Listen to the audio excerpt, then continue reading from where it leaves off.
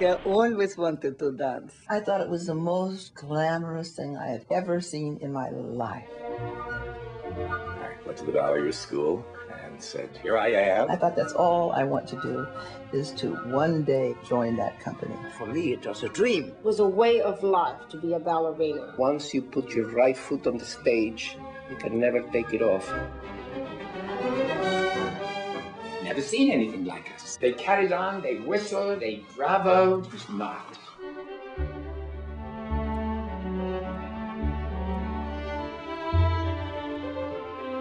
It wasn't just dancing, no, it was the whole aura. Oh, it was glamorous in those days. It was fun, it was great. Sometimes you even got paid. What do you want?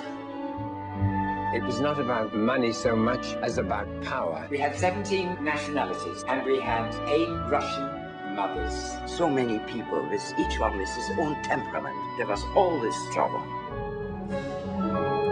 At one point, there was DeBasil's company and Nijinsky's company.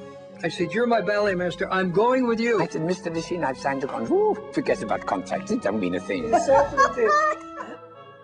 We were playing to full houses. We automatically thought that, well, that's it. We don't have to worry. But we did. Getting pennies from people to keep it going. But if I can work with this one and work with that designer, think how rich I am.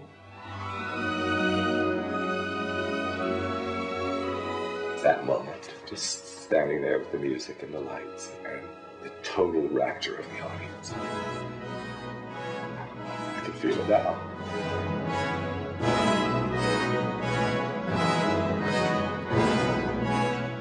These things were taught to us, born with us, and never left us. I wouldn't have missed it for the life of me.